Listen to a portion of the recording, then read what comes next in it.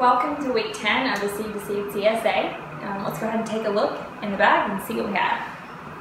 This week you will have our eggs, which are going to be a dozen or a half dozen for some of you. And something new this week is a kohlrabi.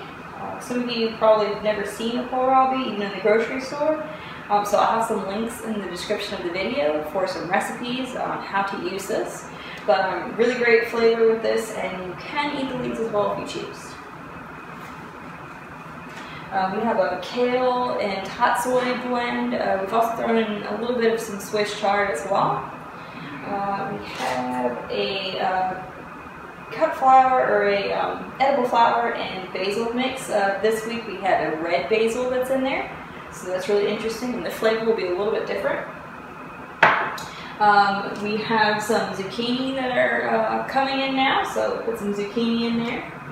Some of you will have our green beans, and we do also have some purple green beans.